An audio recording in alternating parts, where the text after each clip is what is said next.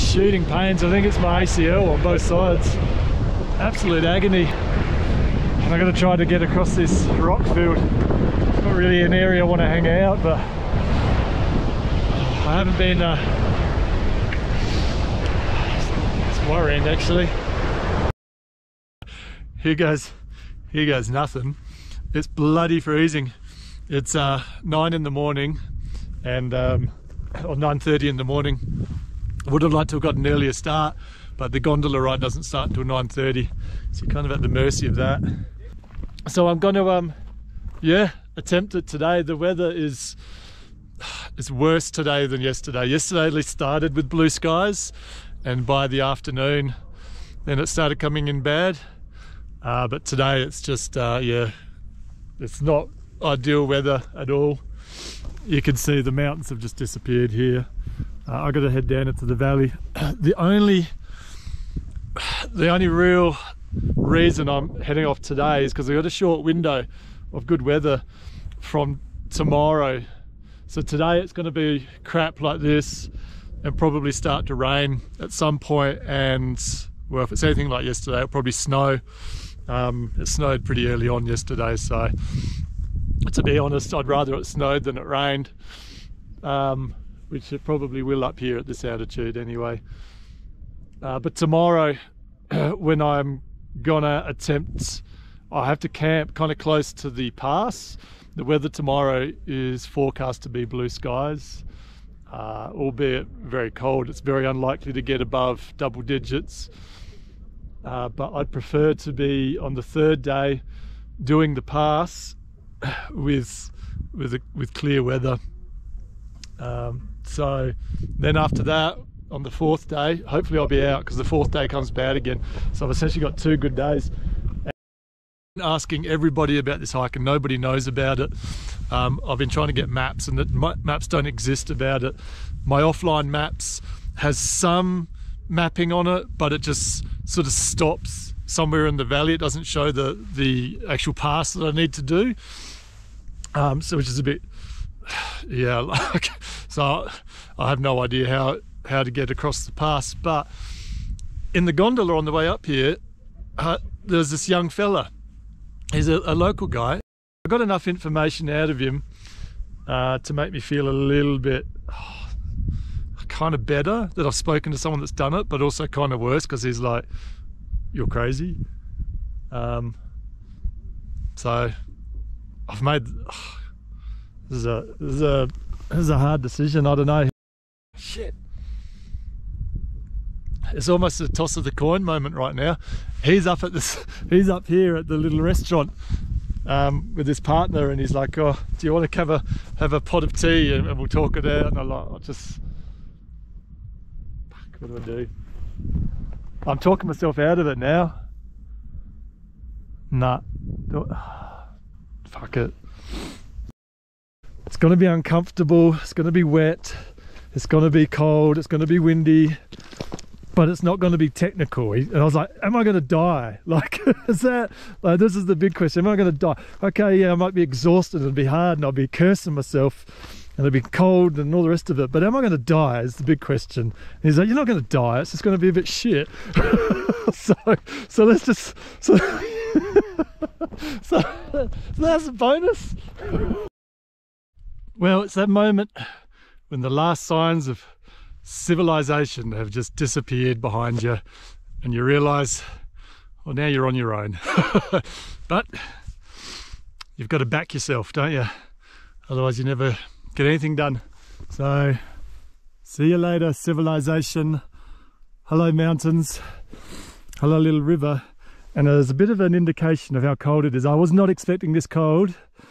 Right now my hands are frozen, but the other thing that's frozen is this lake. It's a sheet of ice over that. So it's bloody freezing. I don't think yesterday in Shymbulak it didn't get much over 6 degrees tops. So it's beautiful. Like, look at this scene. It's okay, it's not blue skies and the greens aren't like iridescent, but it's got this kind of melancholic brooding about it that is in itself has this I don't know, this sort of emotion, this feel about it. It's still just gorgeous and enticing me in to explore further. It's about this point that I start to get a bit of sense of what's ahead of me. Way down here, you can just see the little speck of the river. That's where I've got to get to. Oh, that's shit. That's like maybe 1,000 metre. So it's got a potentially just under 1,000 metre descent that I've got to do to then gain kilometres of ascent, not kilometres of walking distance. That's a whole different matter. But so far, this section of the track is pretty well defined.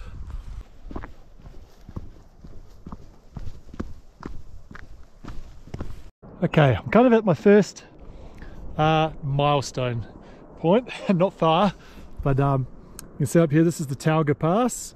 This is where the cabins are, and the little restaurant is just here somewhere. Come down this trail. It's actually quite beautiful, so I'm really enjoying this hike. The trail here, this is called Little Tauga Pass, just here. Trail comes down and then hooks down this way. You can follow it the whole way down here, down to the left Tauga River, which is what this is called. And that's really got some good flow on down there. Let me tell you a quick little story. Stepping out of the gondola while putting my bag on while the gondola thing moves, you know, like trying to get off a chairlift type thing. I just slightly twisted my left knee a little bit. And it was nothing. I didn't feel like anything. But now, coming downhill, that little nothing's turning into a pain under my patella. It's never a good sign a couple of kilometres into a 4-day trek. Let's hope it doesn't develop into anything too bad once I'm down into there. But this isn't what I wanted to see because my knee's getting worse. And it goes straight down, straight to the river. There's no more windy. It's just straight down this valley.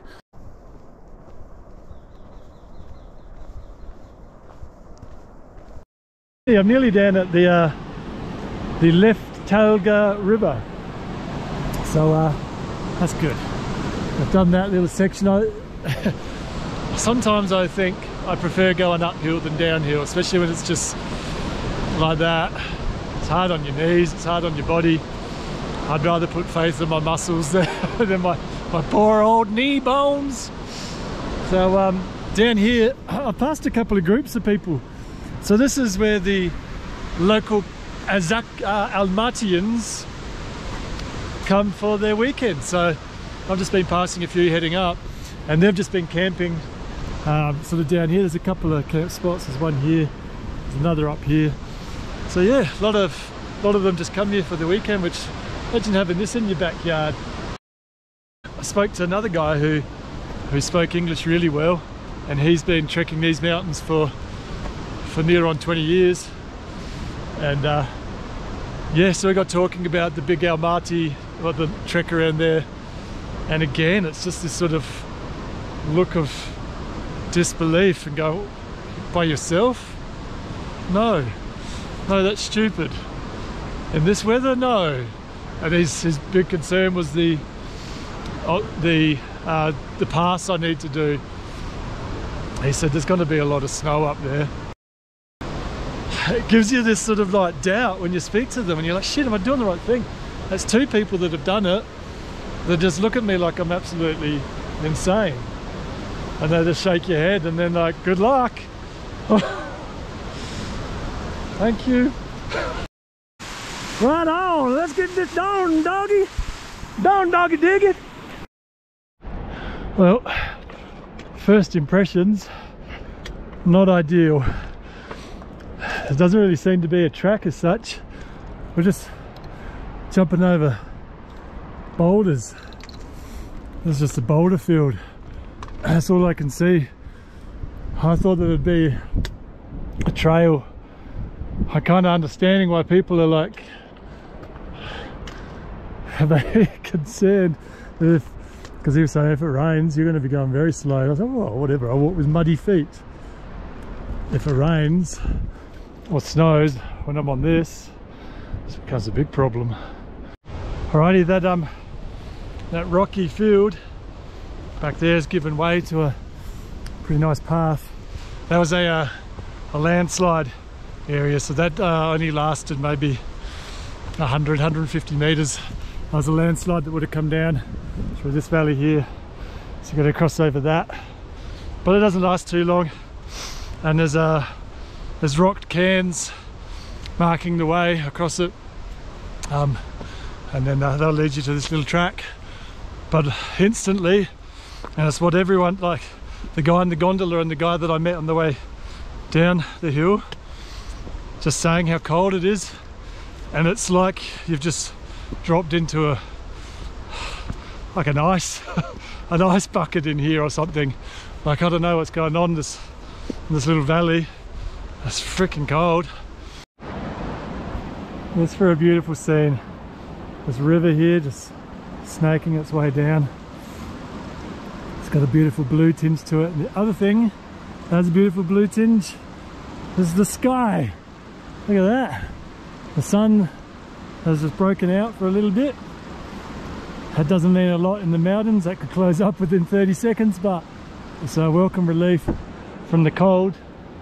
It's just warming my little bones for a bit. But this is a lovely section of hike. It's following this little trail through this forest, through the mountains.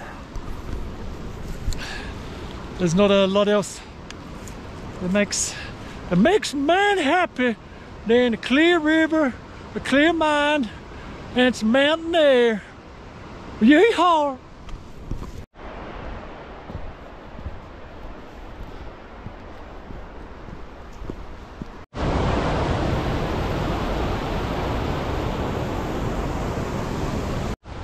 So one thing I was, you never know about when you start off a trek is whether or not you have to carry all your water or you'll find water. Well, so far there's been plenty of streams coming off the mountains. You wouldn't need to carry any water. This looks all pretty clear. I don't know if there's somebody here because there's all fruit, unless there's just stuff that people haven't eaten. But there's cake, tomatoes and cucumbers. I'm not going to take the food because it's potentially somebody that's around, but the fire's out.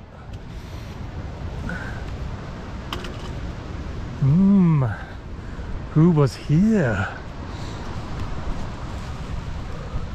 That's still hot. So probably one of the groups that I met on the way down. Well, I've had to suss around and there's nobody around. So I'm guessing it's just leftover food from the people that I met on the way down. So it's 1 in the afternoon.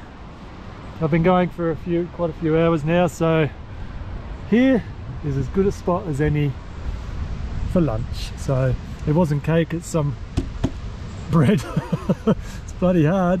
So I'll cut a few slices of that. A bit of cucumber was up in there, there's a bit of tomato, and I brought my own biscuits. So it's lunchtime! Ding ding ding ding ding ding!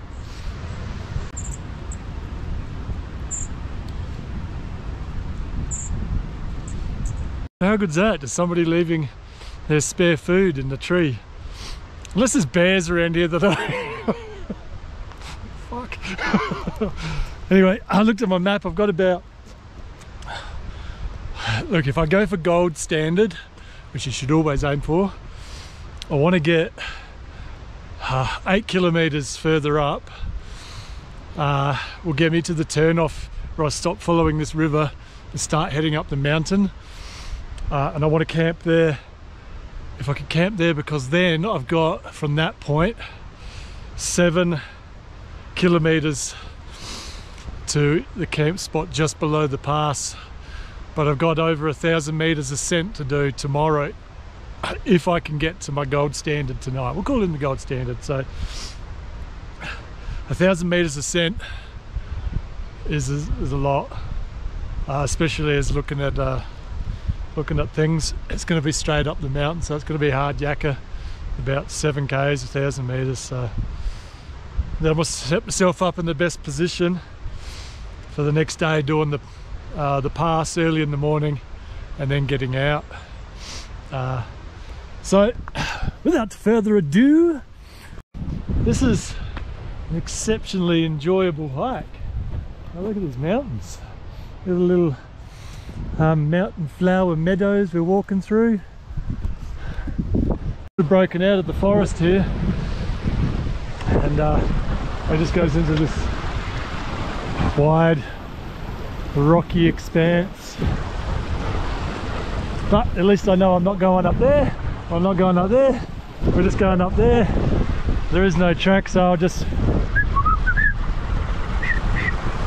Sorry, my whistle failed at the end.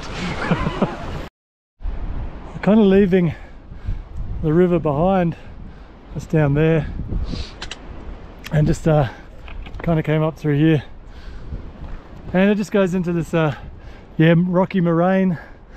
Delicious, num num num, rocky moraine.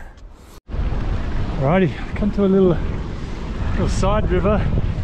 Doesn't look like much, but it's probably about 12 feet deep into here. But I was tracking up this way, and I just spotted out the corner of my eye this rock can here, and yeah, because there's no real path, there's no path, but there's a couple of rock cans around, so you got to really scan ahead, keep your eyes peeled, because I can see another rock can on the other side of this. So looks like we sit in now between the main river and this little creek, so we'll get down into there. We've come a long way down there. So whew, it's hard going. It's just all over this rock field here. It really takes it out of you. Like, I've probably got another 7 kilometers, 7k to go. Shit, it's 2 o'clock in the afternoon. It's getting bloody freezing. My hands, man. Jeez. I really don't think I'm going to be able to get 7k's, not on this surface. We'll push on.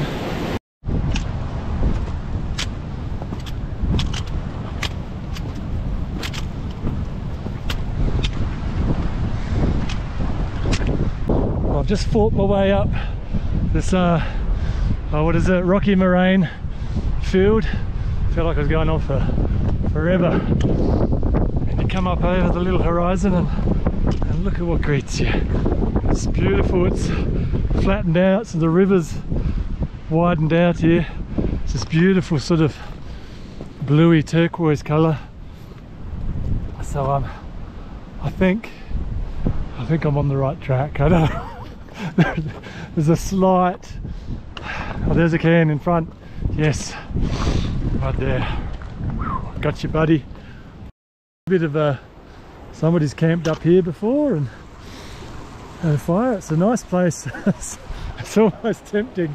You're like, oh bugger it, I'm going to pitch my tent here, cook up some stew and just chill out and head back tomorrow. Oh, it's very tempting when you come to some beautiful camp places like this, but we'll carry on. I think you got to weigh up whether or not you'll regret it if you don't do it, or are you going to regret it if you do it. So yeah, you got to weigh up, I guess, what the reward is. For me, the reward is the experience gained, and that's enough to keep me pushing on. Well, leaving the river behind and doing a pretty steep up section here. That's got the legs pumping. Woo-wee. So it's a beautiful view. But it looks like it's just the track now is back again. The track is back, baby. The track is back. I got excited. All right, we sort of went up through the forest, coming back down, and what's come into view is something that the fella that I shared the gondola ride with he told me about these emergency mountain shelters. He said, you can't miss it, it's bright orange. And sure enough, there it is, just down here. Apparently in the little emergency shelter here, there's a sat phone. And I think he said there was like an emergency SOS beacon you can send out from there as well. It's a nice big open area. If you're in trouble, they can land a chopper and come out to get you. So that's a bonus. But look at this view. Like, I'm just bumping my gums about this bloody orange shelter here, and look at this. This is just incredible.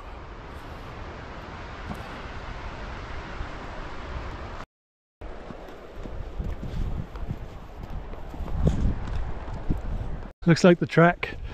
It just sort of bypasses the little emergency shelter that you can see there. There's actually somebody in there. They just gave me a wave. So happy days. I guess we've decided to, well, stay there the night, I guess. Either that or they're having a problem. But I can't be stuffed walking the whole 200 meters that way. I'm going to carry on this way. So good luck, people in the shelter. Walking through these beautiful open meadows here. This is my kind of hiking. Flat ground, beautiful wildflowers, rivers, mountains. Like, give me more of this stuff, man. I don't need to be conquering any 8,000 meter summits anytime soon. This is my happy place right now. So, but what's also like, well, hopefully he's friend and not foe, but there's somebody else on the trail up ahead. So they must have, well, they've not started the same point as me because nobody came down from Talga Pass with me. So they've broken up into two sections, but they're heading off in that direction as well. Either that or it's a murderer, and the person in the emergency shelter back there, it's like, was waving to me like, don't go any further, there's like a murderer up ahead. Because he's like dressed in black, not wearing bright colours. Oh shit, he spotted me. He's turned. And he's just disappeared into the Tian Shan fir. Oh great. Now that I've put that scenario in my mind, that he's like some kind of mass murderer dude, the guy in the emergency shelter was waving to me to come and seek shelter with him. There's a helicopter coming. And I've just waved to him like, hi! I hope you're having a good time in your shelter there, bro. It looks mighty cozy. I wouldn't mind stopping for a tea, but I've got to hit the trails. And he's like, nah, bro, don't carry on. There's like a murderer up ahead, and he probably wants to do some damage to you. And I'm like, nah, bro, it's okay. I'm having fun on the trail, don't worry about me. And he's like, you don't understand anything. And that's exactly what happened. Actually, I didn't capture it on capture. Capture it on capture. I think the cold and the altitude is getting to me. Hopefully that's the only thing getting to me. A murderer can stay away. See, this makes me think of what maybe Alaska would look like, but instead of a murderer, it would be a grizzly bear. And I would just be walking through here, just shitting myself. There's like, so people are like, oh, don't go to Australia. Bloody, everything there wants to kill you. Yeah, at least everything there that wants to kill you, I can step on and kill myself. Besides the crocodiles. Like, I can overpower, I can squash, I can get some spray on the spiders or whatever, kick a snake in the head, no dramas. Nobody mentions that in America, first of all, you've got people with guns, the #1 killer. But you've got freaking mountain lions, you've got bears, you've got black bears and grizzly bears, and you got gators, and what else? You got packs of freaking wolves, and you got coyote. Like, I'd rather go trekking through Australia with the potential of a snake than trekking through the US with the potential of a grizzly bear grabbing by grabbing you by your head, and then like a pack of wolves biting your ass off. Yeah, give me some spider action any day. Oh God, where does this go? We're going through a mud swamp. See, right now if I was in Alaska, they'd be bear tracks. Right now they're murderer tracks. I can see where he's run. I can see where he's run afoul. I'll take the high road. Well, there's the mountain hut way down there. Get in there. And there's been no further sign of the person, which lends me to believe that see, what I saw was like this dark figure sort of hunched and then look and then disappear into the bushes, much like that old footage of Bigfoot, that grainy old footage. I believe somewhere in here is the Sasquatch. I'm seeing no evidence of footprints or anything. Oh, there's snow in the air. Is that a good sign? That's not a good sign. Shit, I'm with the abominable snowman. Does snow appear whenever the abominable snowman appears? That's how you know he's around. You don't smell him. It's just he brings a storm with him. Oh God, now I've freaked myself out. Well, this is a bit of a rubbish section. It's a big rock slide. It just carries on. You have to make your way across here. But I'm putting it down to the fact that how cold it was this morning, and then the first, I don't know, 6k was downhill. Both of my knees far out, like I was just shooting pains. I think it's my ACL on both sides. Absolute agony. And I'm going to try to get across this rock field. It's not really an area I want to hang out, but I haven't been it's worrying actually, because both of them are just stabbing pains anytime I put weight on them. I haven't picked my way across this.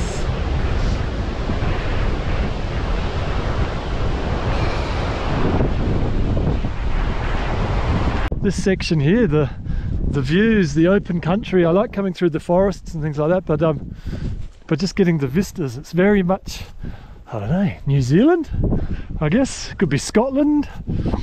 Yeah, it's very nice. Oh, see, I did it. It was about time that some borat came out. Okay, I've been holding on to that one for too long. Very nice. But this is a beautiful, beautiful stretch of the trek. I can only imagine what this would be like on a lovely blue sky, sunny day. This would be just paradise. It's it's still beautiful, but it's bitterly cold. Yeah. So, but luckily, the weather's actually held out. And what time is it? Nearly 4 o'clock in the afternoon. I think I'm making pretty good headway, and as long as it doesn't rain, then we had a little bit of a snow flurry back there where Bigfoot was, but that didn't come to anything. It's closing in, as you can see on the mountains. I don't think it's far off, but if it just holds out for another couple of hours, there's nothing worse than trying to set up tent and it's snowing, or it's raining, you're wet, you're cold, and trying to put pegs in and shit like that. That's when you start to question your decisions. See, this isn't much of a downhill. I've got a bit downhill, but far out, like the slightest, it's just absolute agony. Shit, I just fucking don't know how I'm gonna go. But I've got to go up a mountain, and then I've got like to come down a mountain. So, oh man, I'm really hoping I just a bit of rest tonight. Oh fuck me, and it should be right tomorrow. Otherwise, I'm really starting to trying to remember what the hell my insurance was, because not that I want to do it, but shit, if I have to get a fucking lift out of here, both my knees are shot, then I don't know what the options are. It's not an option that I like to think of anyway. My knees aren't even liking the flat sections now. Just decided, nah, had enough for the day. And fair enough there, knees. You've had a hard run of things today, haven't you? Poor chaps. So I just had a look, probably another 2.5k till I reach my gold standard. So the spot that I was really sort of hoping to get to, 2.5k up the valley up there. But the snow started to increase just now, so I don't think it's far off from, at least it's snow, not rain anyway. But I think it's a little race against time, really. Who's going to win? Me or the mountains? Really been boosting it along the track here. So we've come a long way up the valley, and the snow's becoming heavier, which I'm actually happy about. At least it's snow and not rain. So some nice flurries, and it's all coming from the valley, all driven by the wind up. So it's actually been was quite good, because my bag takes the brunt of it, and I got a tailwind. So what's the saying? May the sun be on your face, the wind to your back, and a dog by your side. Wouldn't that be fun? I love walking with dogs. They make everything better. So do boobs. Just a thought. I had it in my mind that I was going to camp somewhere here, but tantalizingly so, I can see just on the hill here there's a little orange storm shelter, mountain shelter, same as the one down there. So I think I'll push up to the hill, because, well, I don't know what's inside the thing. I'm open the bed. Wouldn't that be nice? Wouldn't it be great if it was heated and there was a kettle?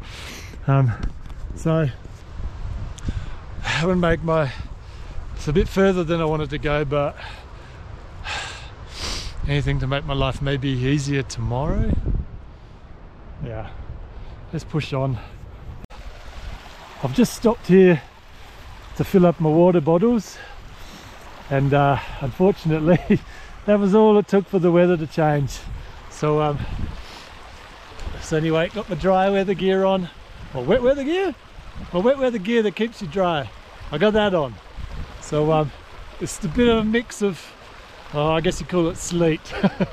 This bit of snow, a bit of rain. So anyway, we'll carry on now. My God, this was further up the mountain than I thought. My gold standard that I was aiming for was down there. So we've gone a bit further, but far out. There's not a lot left in my body today. How do we get into this thing? Ah, here. Okay. We are at 2,970 meters above sea level. Let's see what it's all about. Oh, stop it! Hey, stay open. Look at this. Right, I'm gonna take my bag off, and I've got a bed. I've got a bed. Look at this. This is nuts. This is not what I expected. It's got power. We've got lights. It's got power points. It's got better outlets here. It's got USB charging points. That's better than any bloody hostel I've stayed in so far up here in the mountains. We've got a couple of bunk beds. We got this is the inverter thing over, the battery charge for the solar. Emergency, we've got some gas. We've got some gloves. Ooh, what's going on in here? There's some of that. And a little kettle, we've got some pasta. Oh, let's check in here. Okay, it's just a bit of, there's the comms. So we're all wired in. So, oh yeah, there's okay, this here, I won't press that. This here is your comms, in case you need to emergency call somewhere. Looks like, yeah, just press that button and someone's going to talk through the speaker to you. How nuts is that? I wonder if they, do you reckon they'd appreciate if you just, like, just press the button and was like, hey, I'm just a little lonely. I'm just a lonely dog on the mountains. And they might go, I'm lonely too. I'm so glad you pushed the my button. Fuck, I can't get that covered shut, but here we go, we got the fire. We got one bit of wood, some cardboard.